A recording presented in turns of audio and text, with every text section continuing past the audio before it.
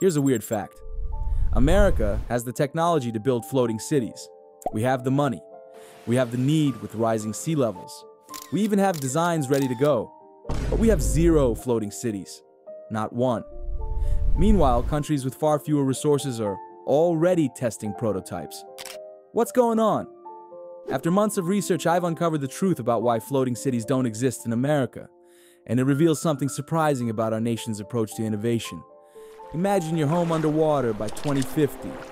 This isn't the plot of some dystopian Netflix series. It's the reality that millions of Americans living in coastal cities might face sooner than we think. Miami residents already joke about sunny day flooding, where high tides regularly turn streets into canals, even without a drop of rain. But it won't be funny when the water doesn't recede. The footage from recent years tells the story better than I could. Remember Hurricane Sandy turning the New York subway into an underground river? Or Hurricane Ida dropping so much rain on New Orleans that rescue boats navigated through neighborhoods? These aren't freak accidents anymore. They're previews of our new normal. The numbers are honestly kind of terrifying. By 2050, America is projected to lose over 300,000 homes to chronic flooding. That's not including commercial buildings, infrastructure, or the 13 million Americans who could be displaced by rising seas before the end of the century. For perspective, that is roughly the entire population of Pennsylvania having to pack up and move inland. Meanwhile, across the Atlantic, the Dutch are basically laughing at our incompetence. They've been managing water for centuries with impressive innovation. Rotterdam has floating pavilions that rise and fall with water levels. They've built room for the river projects that intentionally allow controlled flooding in designated areas.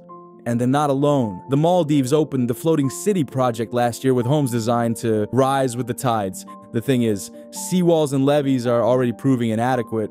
New Orleans spent billions on its system after Katrina, but it failed again during Hurricane Ida. Miami Beach's $500 million investment in raising roads and installing pumps is just buying time. It's like using a Band-Aid when you need surgery. Floating cities represent the logical next evolutionary step. Imagine a Miami where instead of abandoning the coastline, neighborhoods transition to platforms that rise with the water. Picture New York Harbor with floating extensions that create new housing, while cutting Manhattan from storm surges. The technology exists. Floating concrete platforms using the same principles that keep aircraft carriers afloat, connected by flexible bridges and anchored to the seabed. These aren't just fantasy concepts. Oceanics, a company working with UN Habitat, has designed floating neighborhoods for 10,000 residents with shared public spaces, sustainable aquaponic food systems, and zero waste. Blue 21 has developed floating structures that can withstand hurricane-force winds. The Danish firm BIG has plans for floating cities that could be implemented today. Yet somehow, America, supposedly the global innovation leader, doesn't have a single operational floating neighborhood. Not one. The same country that put people on the moon, built the Hoover Dam, and invented smartphones apparently can't figure out how to build homes that float. It's like we're still trying to solve 21st century problems with 20th century solutions. Look, I'm not saying building floating cities is easy. If it were, we'd have them already. But when countries with a fraction of our GDP are actively testing prototypes while we debate whether climate change is even real, something's clearly off. The Maldives has a GDP smaller than Vermont, yet they're already building their floating future. The Dutch have been experimenting with floating structures since the early 2000s, and we're still stuck on building higher seawalls that we know will eventually fail. While the Dutch float and the Maldives adapt, America's own floating city dreams have already run aground once before. Remember that time Silicon Valley almost built an independent floating nation in the South Pacific? The spectacular implosion of this venture reveals why the US keeps missing the boat on oceanic innovation. It all started with the Seasteading Institute, founded in 2008 by political economist Patrick Friedman, grandson of Nobel Prize-winning economist Milton Friedman, and tech billionaire Peter Thiel. Their vision wasn't just about floating architecture, it was a libertarian dream of creating autonomous societies beyond government control. Imagine Silicon Valley's move fast and break things mentality, but for entire countries. By 2017, they'd moved beyond theoretical discussions. The Seasteading Institute actually signed a memorandum of understanding with French Polynesia to develop a special economic zone for a floating city in a protected lagoon. This wasn't just a pipe dream. They had secured millions in funding, primarily from Silicon Valley investors who were captivated by the idea of starting fresh societies with minimal regulation. The concept of seasteading involves creating permanent dwellings at sea outside territorial waters, essentially floating cities that operate under their own rules. And the French Polynesia project was supposed to be the first real implementation. Their promotional materials showed sleek, hexagonal platforms connected by walkways with sustainable buildings, vertical farms, and enough space for thousands of residents. The designs looked like something straight out of a science fiction movie, except they were backed by serious engineering studies. We were going to create a proof of concept for seasteading by building floating islands with real houses, real research facilities, real hotels and restaurants, said Joe Quirk, president of the Seasteading Institute. Our team of marine biologists, nautical engineers, aquaculture farmers, maritime attorneys, medical researchers, security personnel, and investors will be able to demonstrate to the world that seasteading is not just possible, but necessary. But here's where things get interesting. And by interesting, I mean it all went horribly wrong. Despite having government approval on paper, the project hit massive political resistance. Local Polynesians began protesting what they saw as wealthy foreigners attempting to create a tax-free, haven in their waters. The backlash grew when a promotional document leaked referring to the project as a way to liberate humanity from politicians. I mean, who would have thought that walking into someone else's country and saying, "We're here to liberate you from your government," might cause problems? It's almost like colonialism leaves a bad taste in people's mouths or something. French Polynesian officials started backpedaling fast. The president who signed the initial agreement faced criticism, and by 2018, government officials announced that the memorandum had expired.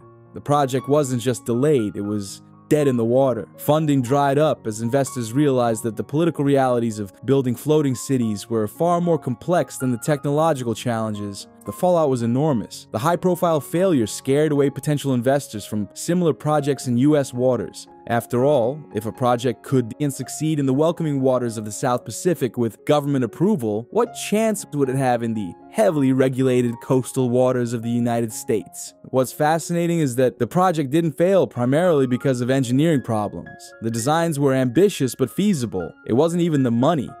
There was plenty of Silicon Valley cash ready to fund the experiment. The real shipwreck happened when seasteading's libertarian ideology crashed into the reality of national sovereignty, local politics, and colonial history. While libertarian dreamers were busy fighting political battles, they conveniently sidestepped two monsters lurking beneath the surface: the raw physics of hurricane-force waves and the labyrinthine maze of maritime regulations that would make even the most determined entrepreneur seasick.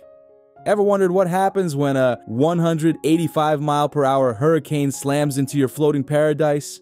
It's not pretty. When Hurricane Dorian hit the Bahamas in 2019, it generated waves over 60 feet high. Now imagine your floating neighborhood facing that kind of force. The physics are brutal. Water is about 800 times denser than air, which means waves pack an exponentially greater punch than wind alone. A 20-foot wave doesn't just splash against your floating home. It delivers the equivalent force of being hit by a concrete wall. The engineering challenges are mind-boggling. You can't just build a regular building and expect it to float and survive storms. Floating structures need specialized, flexible connections that can move with the waves without snapping. They need dampening systems that absorb wave energy rather than fighting it. And they need deep water anchoring that can hold position during storms while still allowing some movement. It's like trying to build a skyscraper on a trampoline. Possible in theory, but insanely complex in practice. And here's the kicker. Even if you solved all the engineering problems, you'd still have to navigate the most convoluted legal system imaginable. The United States has 17 different federal agencies with jurisdiction over various aspects of marine activities and structures. 17. That's not a government, that's a committee designed to never make a decision. Let's start with the Coast Guard, which regulates vessel safety. Our floating cities vessels, well, they float, so maybe. Then there's the Army Corps of Engineers, which controls all construction in U.S. waters. The Environmental Protection Agency monitors water quality and waste disposal. The Bureau of Ocean Energy Management controls the seabed. NOAA oversees marine sanctuaries. The list goes on. And we haven't even touched on the Jones Act yet, America's sacred maritime law that requires vessels operating between U.S. ports to be American-built, American-owned, and American-crewed. It's basically a law designed to make anything floating exponentially more expensive. Want to bring supplies to your floating city? Better make sure that cargo ship meets all Jones Act requirements, or you might be paying fines larger than your construction budget. Then there's the question of territorial waters. The U.S. claims jurisdiction up to 12 nautical miles offshore for most purposes, and an exclusive economic zone extending 200 nautical miles. Where exactly would you put your floating city? Too close to shore, and you're subject to all state and local regulations. Too far out and you're in international waters where you have no protection from, I don't know, pirates or other countries deciding your floating experiment looks like a nice addition to their territory. This is where the concept of flags of convenience comes in. Some floating city advocates suggest operating under the flag of nations like Panama or Liberia, which have more relaxed maritime regulations. But then you're essentially saying your floating city isn't American at all. Good luck getting US government services or protection when you've deliberately chosen to be a foreign entity sitting off the American coast. And here's a fun legal question nobody has answered. If your floating city is registered as a vessel under a foreign flag, but it never actually moves, is it a vessel or an artificial island? If it's deemed an artificial island, then the US can claim jurisdiction over it anyway under international law. It's like trying to follow a legal treasure map, where X marks a spot that keeps moving. Legal mazes might be confusing, but they're nothing compared to the financial black hole that swallows floating city proposals. When engineers start calculating actual costs, suddenly those libertarian dreamers get very quiet about who's footing the billion-dollar bills. And that's not an exaggeration. We're talking about potentially the most expensive real estate development in human history. Let's break down these astronomical numbers. A modest floating platform capable of supporting just a few hundred residents starts at around $100 million. That's just for the basic structure, a concrete slab that floats. Want a full-fledged floating city for 10,000 people? You're looking at tens of billions of dollars minimum. For comparison, the entire Hudson Yards development in New York, the largest private real estate project in US history, cost about $25 billion. And that was built on actual land where construction is way cheaper. The utilities alone would make your monthly bills look like monopoly money. On land, you can hook up to existing power grids, water systems, and sewage treatment. On water, you're basically building all that infrastructure from scratch. Power generation likely means expensive solar arrays, wind turbines, or even small floating nuclear reactors that would make environmentalists have a collective heart attack. Fresh water requires desalination plants that gulp energy. And waste management? Let's just say you can't just flush and forget when you're surrounded by ocean. Then there's the fun part of maintaining these structures. Marine environments are basically kryptonite for building materials. Salt water corrodes metal 5 to 10 times faster than fresh water. Concrete deteriorates. Barnacles and algae accumulate. Studies suggest maintenance costs for marine structures run 3 to 4 times higher than their land-based counterparts. Your floating home would literally be dissolving beneath your feet, unless you constantly repaired it. And good luck getting insurance. Insurance companies hate the unknown, and nothing says unknown risk quite like unprecedented floating city in hurricane-prone waters. Lloyd's of London, which specializes in insuring the uninsurable, would likely charge premiums so high you'd need to be a tech billionaire just to afford the monthly payments. What happens when the first storm hits? Yeah, does everyone evacuate? Who pays if the whole thing breaks apart and sinks? Beyond the money problem, there's a cultural barrier most seasteading enthusiasts conveniently ignore.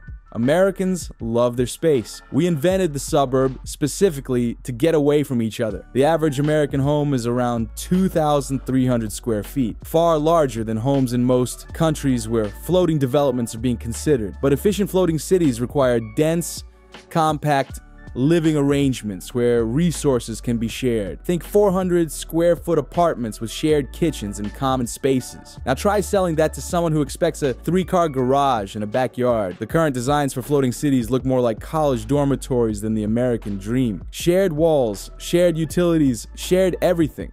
That works great in cultures accustomed to communal living, but Americans have historically revolted against such arrangements. We're the country where people sued to prevent apartment buildings from ruining the character of single-family neighborhoods. Now imagine telling those same people they need to live in what amounts to a floating apartment complex where they can hear their neighbors' arguments through the walls. Even if some Americans were willing to try this lifestyle, they'd be paying premium prices for tiny spaces. Initial cost estimates suggest floating city real estate would run about 3 to 4 times higher per square foot than comparable land property. A 500 square foot floating apartment might cost over $1 million, more than a suburban mansion in most markets. When presented with those economics, even the most enthusiastic early adopters tend to suddenly lose interest. After everything we've discovered, America's lack of floating cities isn't due to technical limits, but a mix of regulations, engineering hurdles, and high costs. Yet, with rising seas and stronger storms, floating neighborhoods may soon become unavoidable. The real question is whether America will innovate or import solutions from nations that move faster. One way or another,